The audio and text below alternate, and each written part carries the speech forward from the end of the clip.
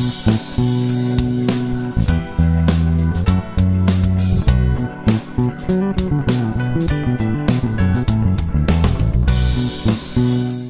lick I just played can be used over any chord, and it's based on the minor pentatonic scale, and it can even be used over a major chord.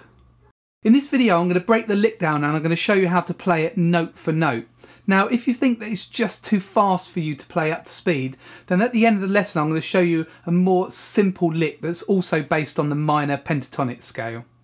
I've written down both licks and the bass groove on a PDF. You can get that for free by clicking the link below in the description. That's in standard notation and tab.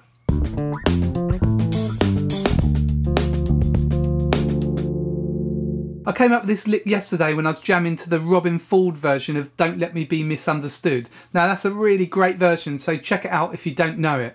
I'm going to use a similar bass groove to that version and play the lick at the end of the 4-bar loop. The chords for this section are B minor 7 for a bar, half a bar of E minor 7, half a bar of F sharp minor 7, a bar of B minor 7, and then half a bar of G and half a bar of A. We're using chord 1, and then in the second bar we've got chord 4 and chord 5, and then we've got chord 1 again, and then we've got chord 6 and chord 7. Okay, so the second and fourth bar are kind of fairly similar sounding. So I'm going to loop this chord progression round and round and play the lick at the end of the 4 bars. Now it's really good practice as a bass player to keep looping chord progressions and playing a groove and really kind of nailing it and making sure that you play it consistently and in time. Now I've made up a backing track where I've just looped this round and round. If you want that, then you can head to the shop of my website gbshed.com and click on backing tracks, or you can click on the link below this video in the description. So it's really great to pick that up and then to run through the groove and the lick that I'm going to show you in this video. The lick starts halfway through the 3rd bar and then plays over the 4th bar. Now it plays over the B minor 7 and then the G and the A, but because the global key is B minor, this B minor pentatonic will work over the whole piece. Okay, so let's get the B minor pentatonic scale down first. So we're going to start on the B here on the 7th fret of the E string, and we can play this position here.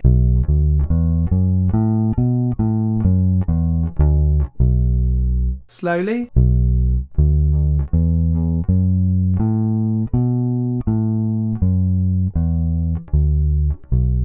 And that's the kind of sort of standard way to play the B minor pentatonic scale, but we're going to change where we play the 3rd and we're going to play it here. Okay, it's going to make the lick a lot easier. So we're going to play it like this now.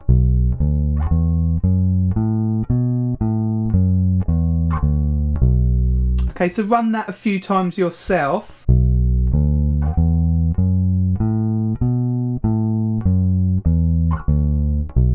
And then we're going to extend that further, just putting another B minor pentatonic on top. Up to F sharp, okay? And you can do that backwards.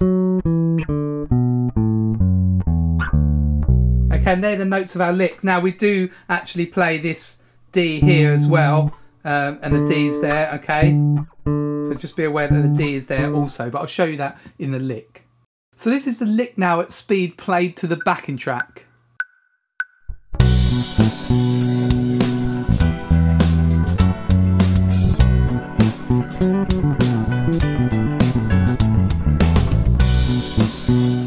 So the bass line goes like this.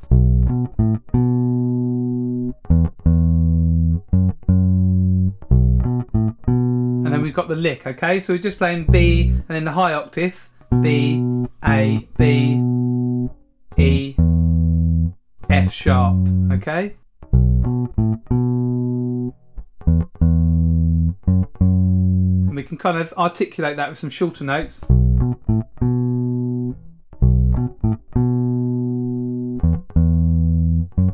Oh, some muted notes.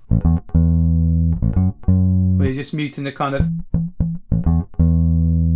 makes it more funky. Okay, and you repeat that pattern again, and then we put the lick in.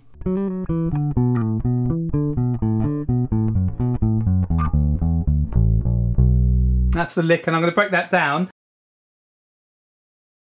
So we start on the F sharp and we kind of go F sharp, G, hammer on G and back to F sharp, or kind of pull off. That's the hardest bit. So we only pluck this one and then the E. But I find it kind of easier in my first and second finger. You've got to move around a bit more. But ultimately, if you can play it this way, that's the better way to kind of do it. Okay, that's a slide there. And kind of this is the pentatonic shape, remember?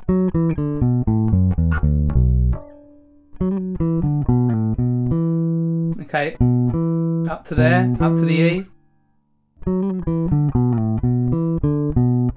And we're kind of just coming back down.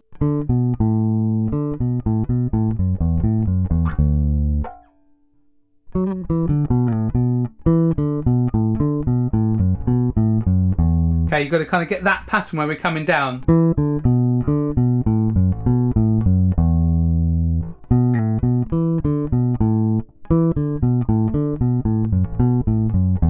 Okay.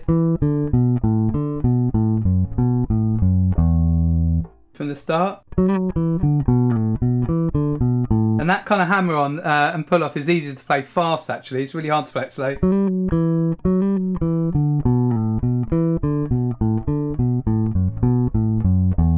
Again.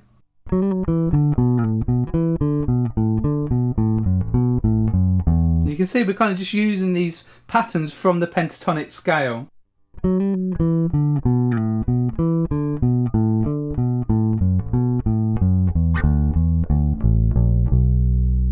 And that's the end of the pentatonic scale.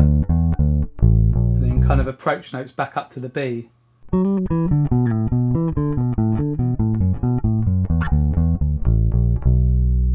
Okay, so what I suggest you do now is get the free PDF and work through this slowly and make sure you kind of, you know all the notes first really slowly, and then try and work it up to speed. Now it doesn't matter if it's going to take you months to get it up to speed. You'll be getting your fingers around all these pentatonic shapes, which are really useful, and then you can start making up your own licks. You could use a little section of this lick and make up your own, or just make up another pattern. You could use an ascending pattern going upwards. So what I'm going to do now, I'm going to play through again with the backing track so you can hear it.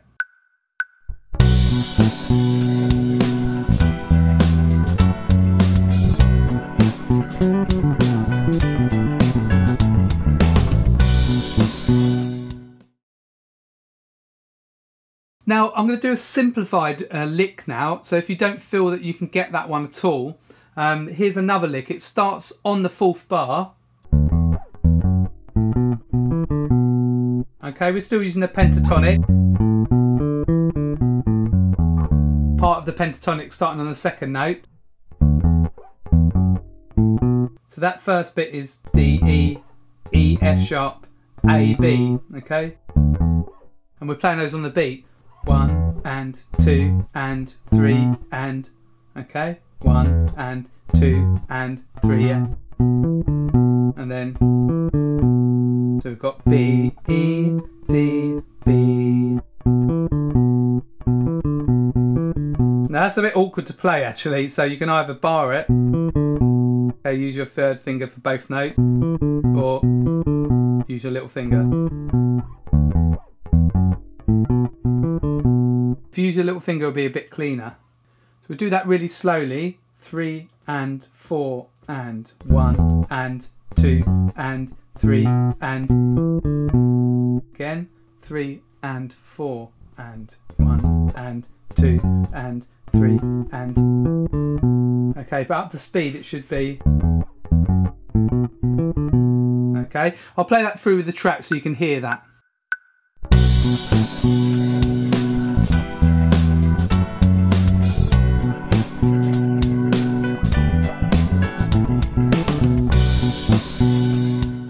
So you've got 2 options now for these licks. If you can play them both, then you can kind of use this second simplified lick as an answering phrase. So at the end of the first 4 bars you can play the first lick, and then you can play this lick at the end of bar 8. So that will work quite nicely.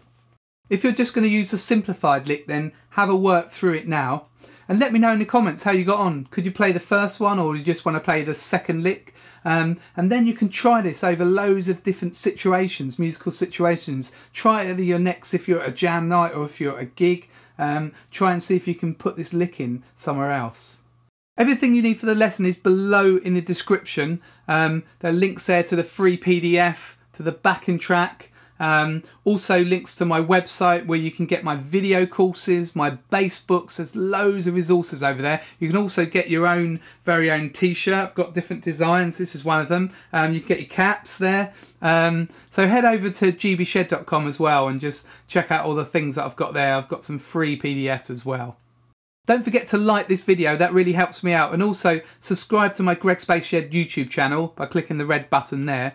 And if you felt that you got value out of this lesson, you can always get me a coffee. The link's at the bottom of the screen, or there's a clickable link in the description. You can use PayPal or Stripe there. It's a $5 coffee. This kind of just helps keep all these YouTube PDFs and video lessons free. This is Greg from Greg's Bass Shed. Hope to see you very soon in the next lesson.